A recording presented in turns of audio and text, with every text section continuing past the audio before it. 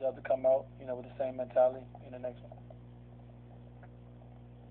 Dwayne, after you dived into the stance there at the end, you got up. You looked like you were hurting a little bit. Can you talk about what body parts got hit, and do you have any reticence about doing that sort of thing and taking yourself potentially injuring yourself when you're so valuable to the team? I was just tired.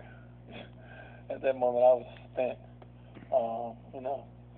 Trying to chase reality around on 38 and running down a pass that was gone. It was gone. But I just tried to show my effort. I was mad at Rio throwing that pass.